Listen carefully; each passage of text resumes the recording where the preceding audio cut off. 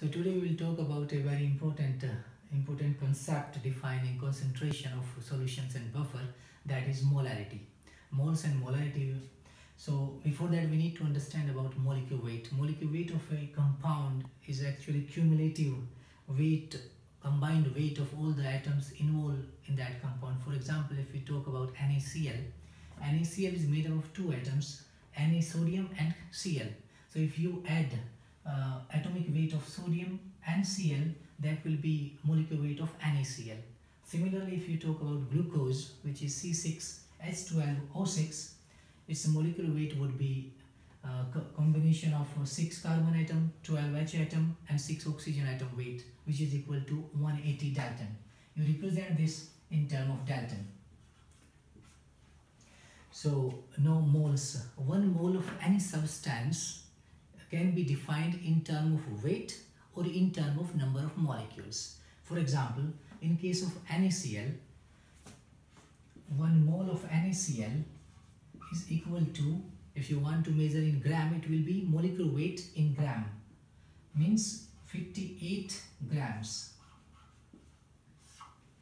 It means if you want to measure 1 mole of NaCl, you need to take 58 grams of sodium chloride, and so that will be equal to 1 mole. Similarly, if you want to calculate number of molecules of NaCl present in 58 gram, that will be equal to 1 Avogadro's number. This is by definition. So 6, which is equal to 6.023 into 10 raised to power 23 molecules.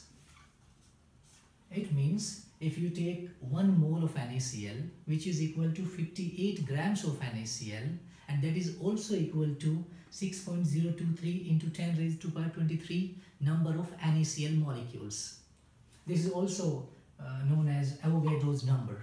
So, which is constant for 1 mole of any substance.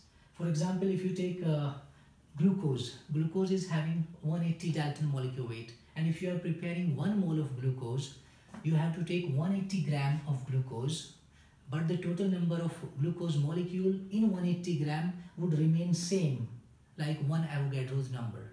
It means 1 mole of any substance will have 1 Avogadro number of molecules. So if you take either of sodium chloride or glucose, there is a large difference in the molecular weight of sodium chloride and glucose. But if you are preparing 1 mole, if you are calculating 1 mole in gram, you will take 58 gram for NaCl and you will take 180 gram for glucose. But the total number of molecules in case of NaCl and glucose would remain same, which is the Avogadro's number.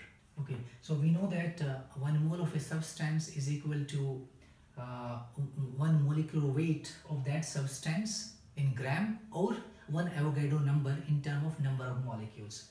So then we can define molarity like the molarity of a substance is equal to number of moles. You have number of moles dissolved in 1 liter or 1000 ml of the solvent. So number of moles can be calculated from the definition of mole. For example, if you want to prepare 1 molar NaCl. So to prepare 1 molar NaCl, what you will do, you will take 1 molecular weight in gram, means 58 gram of that substance, 58 gram of NaCl. You will take 58 grams, you will weigh 58 gram, and then you will dissolve it in 1000 ml. So that way it will become 1 molar NaCl solution. Similarly, if you want to prepare 1 molar glucose, for 1 molar glucose, you will take 180 gram of glucose and dissolve that into 1 liter.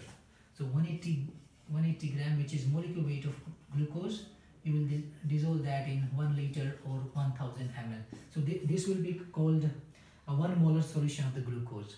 If you calculate number of molecules, it will remain same in both the cases, which is equal to 1 Avogadro number.